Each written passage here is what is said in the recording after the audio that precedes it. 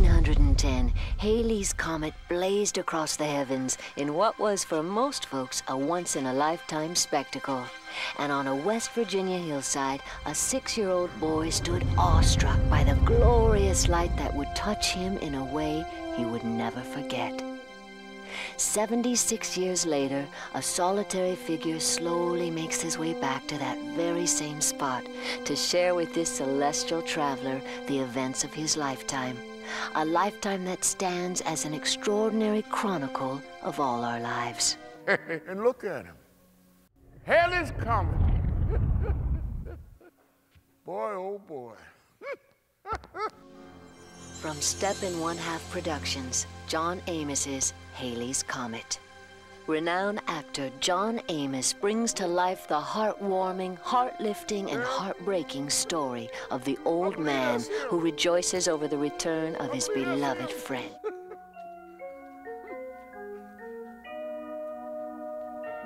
Yeah, I knew this was the spot. Same spot my daddy brought me to when I was, what, 10 years old. 10 years old, and here he comes. Look at him. It's good to see you again, Mr. Comet. Good to see you. What's it been, 76 years? Catherine being my first wife. Yeah. Then come James, Peter, Paul, Simon, Luke, Anne, Cecilia, and Kunta. Huh? Oh, yes, sir. Seemed like everybody named the boy child Kunta after that TV show come on. Drawing on the experiences of a life spanning more than 80 years, the old man weaves an emotional tapestry laced with captivating stories and mesmerizing characters. This is a show enough, so y'all listen up. I had just got freed up from slavery, and me, and a whole lot of other ex-slaves like me. Yeah, we headed west. Yeah. After a few years of working on cattle drives, I signed on as a second ramrod on a big cattle drive that was headed from Weatherford, Texas, to some army posts in Colorado. They tell me you're going up on your hilltop to talk to a shooting star. You know what's going to happen to you? They catch you up there talking to a shooting star? I said, no. What's going to happen to me? They're going to come put you in the home. Now look, when they come to put you in the home, they're going to give you a bathrobe and some of them paper slippers.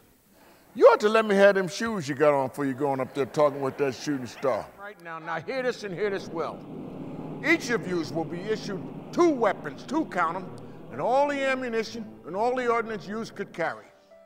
And through his eyes, we share the triumphs and the tragedies that are the watermarks of a man's journey through life.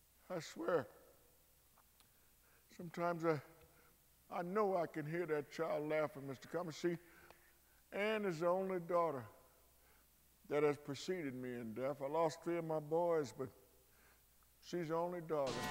And during the time he's been here, the old man's formed an opinion or two about some of the things we call progress. Now, Mr. Comet, try as I may, and Lord knows I have tried, I can't figure out for the life of me what is so important in Europe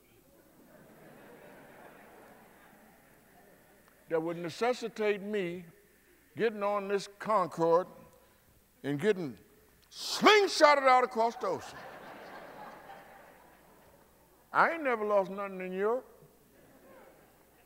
And to my way of thinking, them folks was flying on that thing, what they call the Concorde, them folks got to be about half crazy. First of all, to get on that thing, you got to go up north, up there to that New York City. Whew, terrible place. Terrible place. Folks crawling all over each other, everybody ready to fight. No, sir. Huh? Once you get up to that New York City, then the cab driver want to take you to the airport by way of Western Kentucky. See? Then you finally get to the airport, they're going to strap you in there and slap you in there and pack you in there like a bunch of sardines, and then boom, they done slingshotted you out across the ocean. Now, 4 hours later, your behind is in Europe, but your mind is still somewhere out over that ocean. Now I ask you, a simple question, Mr. Comet. If your behind is in Europe and your mind is still somewhere out over that ocean, what difference will it make what time you get there? Okay? And if your behind and your mind should both somehow happen to get there at the same time, you can bank on one thing: your luggage ain't gonna be there.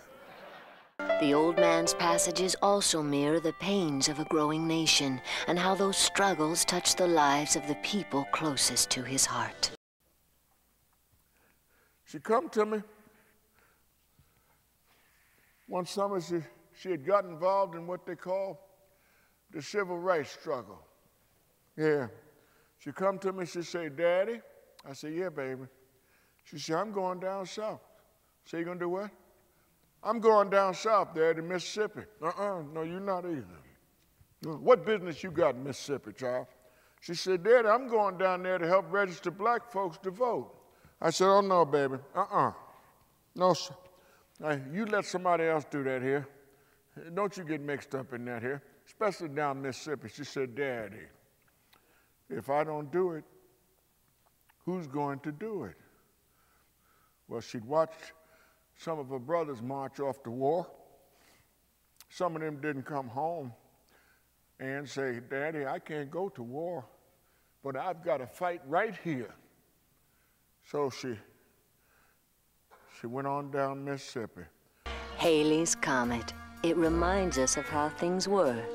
Now, I got a little granddaughter that reminds me so much of CC, till sometimes I swear, Mr. Comet, I think the good Lord done brought her back through again.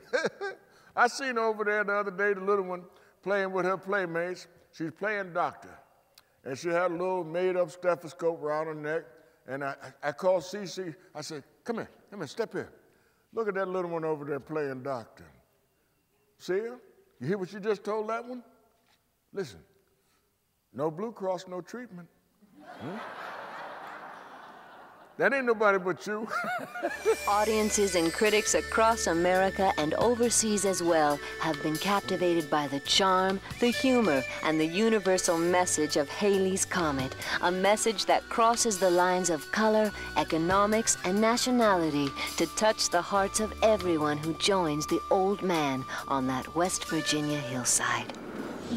John Amos's Halleys Comet, the story of one man's life that's a story about all our lives.